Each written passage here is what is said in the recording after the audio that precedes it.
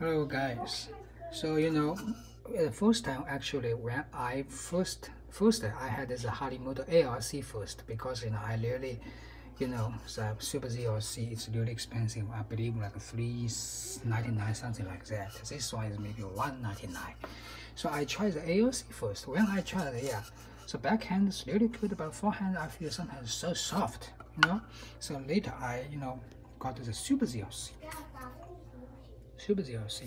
You can see the the design on the hand is different. Super ZLC it's white yellow, and this ALC it's blue white.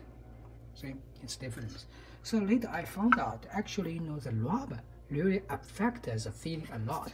So because for the Super ZLC actually I use D series, so I feel pretty good. But when I try the Harimoto, right, ALC, I just try the T series, so I feel that the pattern is not very powerful. Later I found, hey, probably I need to try D series on the Harimoto ALC too. Then maybe I have this very similar feeling. So at some point I going to put the D series maybe on the Harimoto too. That makes the feeling try a different feeling. Because I feel maybe especially for Harimoto, for forehand you want more power, right? Something like that, right? Probably when you use a D series, more harder rubber. Previous I used like a T05 probably, then I feel so soft. So for the backhand it really doesn't matter. Use any kind of like rubber. Can fit the Harimoto series on backhand better. But for the forehand maybe try D series, make it more powerful.